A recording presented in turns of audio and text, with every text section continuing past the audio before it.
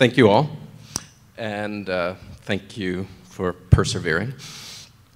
I'm going to ask one question to all of you, and then one question to each of you, and you can decide which you want to answer, if any. But it will give you a little time for reflection.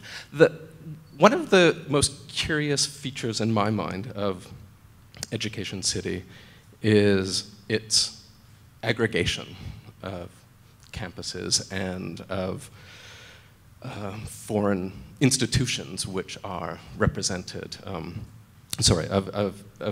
faculty buildings and American institutions that are represented there.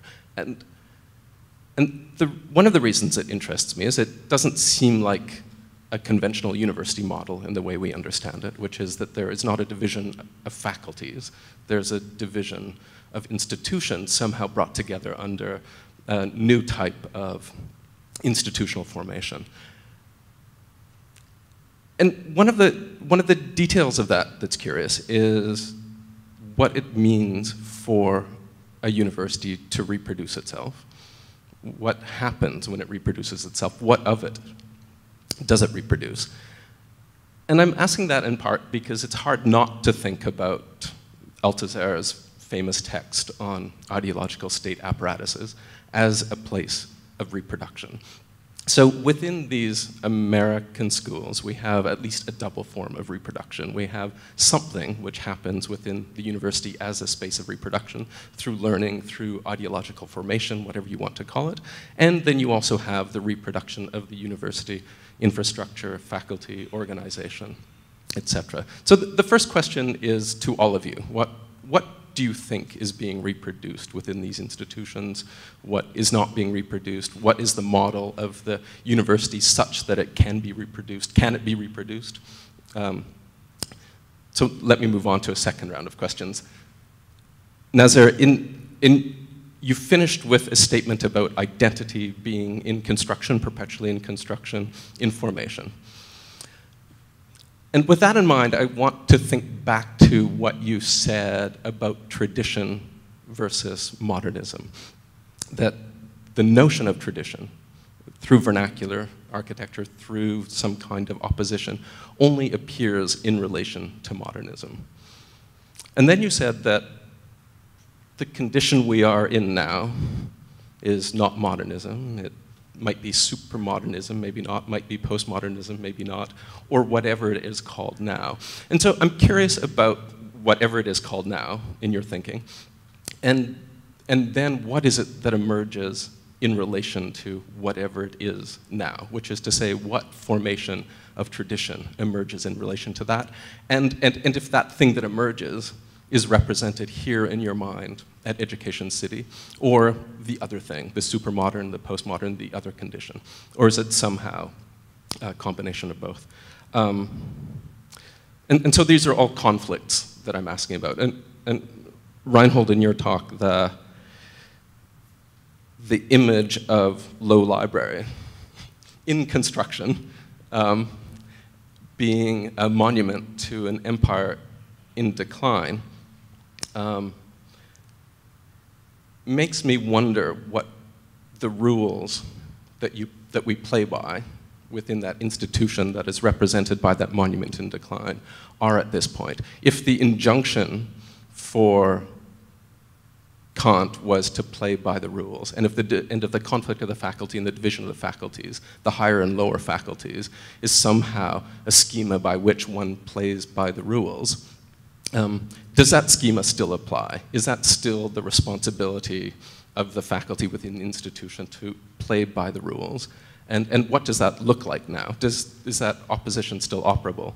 And in that image you offered of Edward Said within Low Library speaking, is that playing by the rules, or is that somehow an important and necessary transgression of the rules? And so, what are the boundaries of those rules now, and what are the divisions of the faculties that we would have to adhere to? And Kevin, in your talk, you mentioned obliquely, among all of the challenges facing the formation of new educational institutions and universities in the region, that the issue of the wealth where it comes from, the sustainability in relationship to the models of the university. And I wonder how that figures into your assessment of the institution. I wonder how that, your model of what that wealth is, what it impacts, what it allows, how that's different than, say, the Harvard Corporation and its forms of investment and what it allows at, let's say, Ivy League university, which are also sites of massive accumulations of wealth. So we'll start there. I'm actually going to start by addressing your second question, which is addressed to me more specifically, and then try to tie it with your first question that is addressed to the three of us. Again, as someone who has really been concerned with the subject of tradition for the past 3 decades, I never defined tradition as the static legacy of the past. And not only is it something that can only be always understood in the context of a modern or of modernity more specifically, but rather I see tradition as a dynamic project that has to do with people in the present reformulating the past for their own purpose. So in a sense, today we actually deal with traditions that were born yesterday. In a sense, it doesn't really even satisfy the standard definition that a tradition is a tradition if it passes through 2 generations. But that's not the case. In this particular era where we have the compression of space and time, traditions are born and some of them actually die instantaneously. Many of them reproduce themselves and become something else altogether. So what we're really dealing with here is the invention of tradition by groups of people at specific points in time for very specific political purposes. Which would, in a sense, lead me partly to your second question, which is how do we see what is going on in this region with all of these educational projects? And for me, and I'm going to be very blunt here, this is the sort of the elephant in the room. So we have Education City, an integrated, diverse community, which allows you, in a sense, to escape other aspects of Qatari life. Absolutely, that's the way it is. Kevin presented to us the American University of Sharjah as sort of the end of this path. But as you go through the path, there's the men's campus and the women's campus on both sides. Educational institutions in this part of the world are emerging as the places from which one escapes local culture. I think this may be a very positive step, but it may also be an equally negative step. It has repercussions on how people behave. It has repercussions on how they view themselves. I am struck by, having visited particularly the AUS campus, but also the campuses, the male campus of the University of Sharjah, how is it that even the dress code changes? The nature of the subject matter changes. The nature of the discourse changes. Is this schizophrenic? Yes, it is. All societies have their own internal schizophrenia anyway. But for me, what really concerns me is also the role that architecture really plays in that. Now, here is where architects can have a contribution. As to what extent is the form that certain architects select can either challenge this division, requiring users, people who come to the place to rethink who they are in relationship to the nation, but also in relationship to the educational institution. And some architects do that quite well, and some architects don't. Again, to be very blunt, I actually think that the architects of the American University of Sharjah completely failed, in my opinion. They produced a structure and an entire image of a campus that could have easily belonged to the 19th century. And of course, I understand that there's a politics here to how the building was supposed to appear.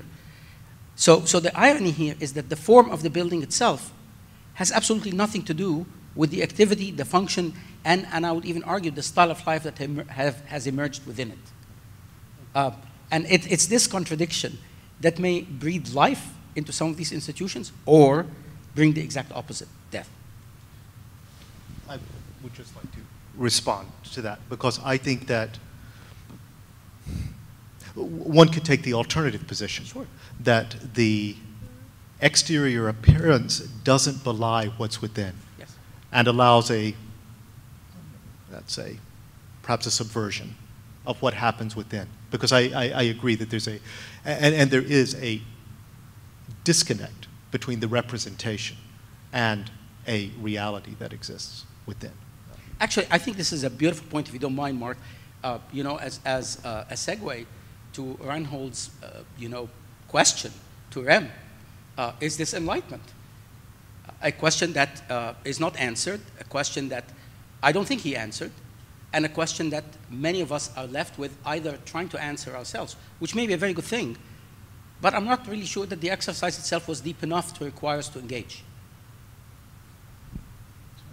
Well, to defend Rem for a second, in his defense, Kant didn't answer it either, so we don't really know.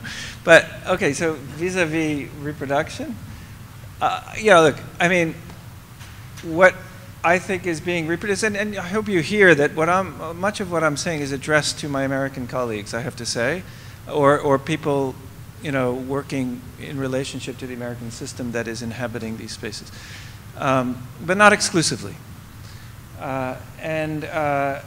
But, you know, what's being reproduced are statements like education is customer service. That's a statement you hear over and over and over again. I'm sure you've heard it. We've heard it everywhere. This is what the so-called American, essentially global economy speaking. And so every educator in this room should get up and say, no, it's not.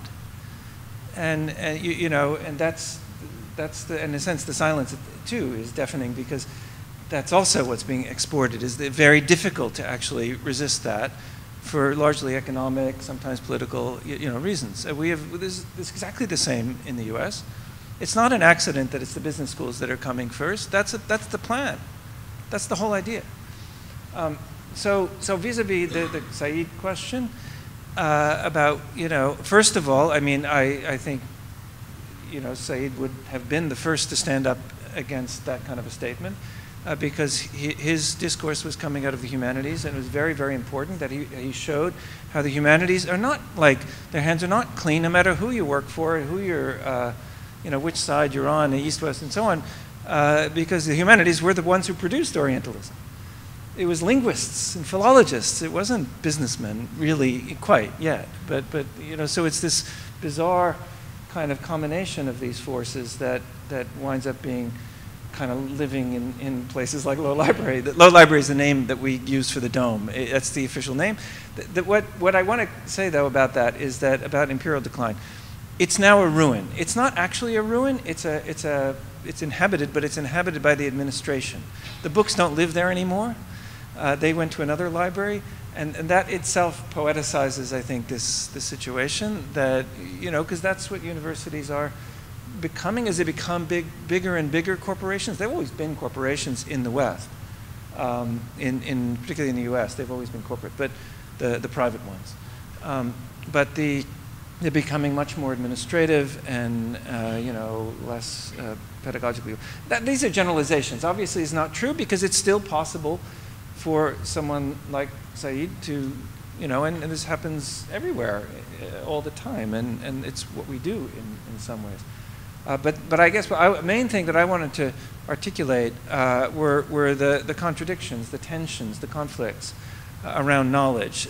So that when we speak about moving from a carbon-based, just like conflicts around carbon, to quote my colleague Tim Mitchell,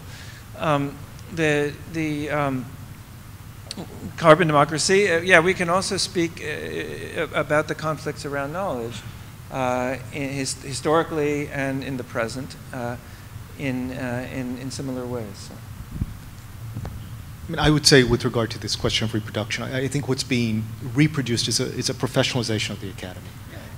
That's ultimately what's being reproduced. With regard to the second question, the specific question you asked, is how is that? Is there perhaps some difference between, let's say, institutions that work along similar models of corporate sponsorship, large endowments, and the use of that money in various ways? I think that what you may have here, a distinct difference would be a greater susceptibility to a loss of autonomy. That's ultimately what will happen in the next 10 to 20 years, because I do think there's a greater susceptibility to that loss.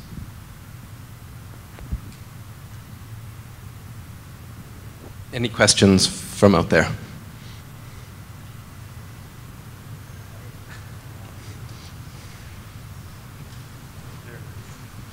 Yes.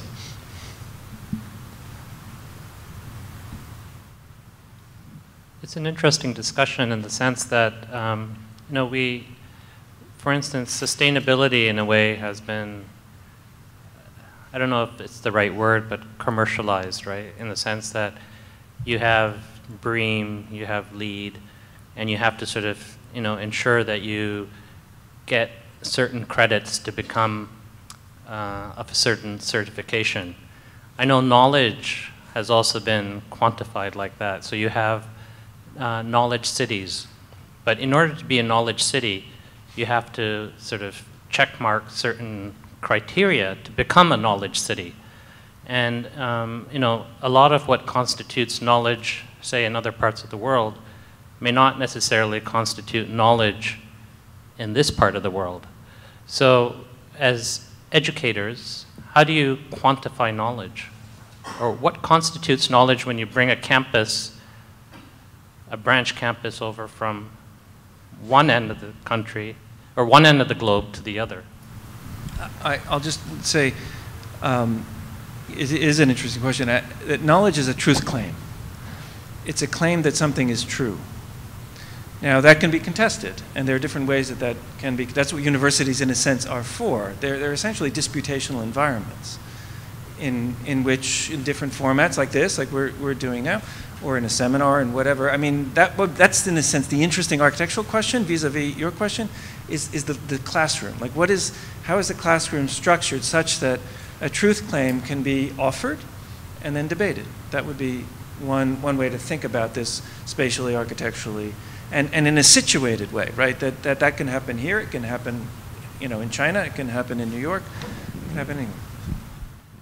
For instance, just to respond, in traditional Islamic settings, you may have a madrasa which there is no exchange.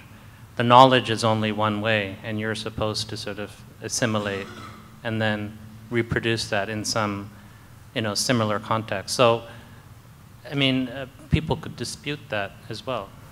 Yeah, we have those. Those are called lecture classes. They do the same thing, like math. Yes. Works that way.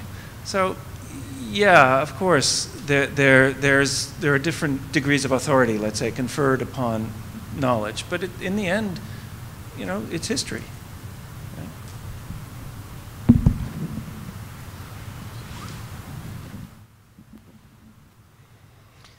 I'm the project director of Qatar National Library, and I would like I don't answer what you want to know, but I would like just to talk about this subject, the knowledge, and what also in German what the word Bildung.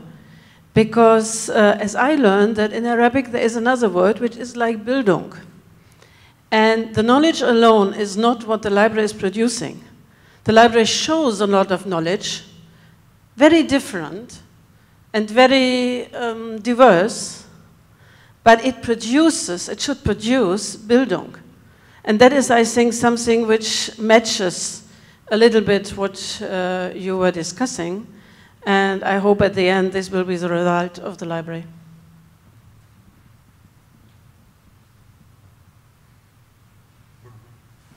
I'm very sorry. We're being shut down. Thank you all.